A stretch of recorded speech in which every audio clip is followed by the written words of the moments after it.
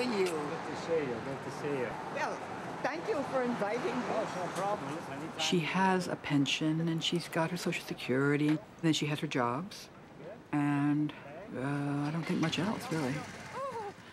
I suppose that means she'll be working until she dies.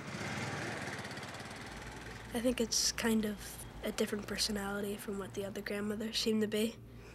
I guess I kind of brag about her, but to some of my friends, because I think it's cool. Spring is here, it's time to fall in love. I don't think she knows that she's acting different from other grandmothers, from what I've seen.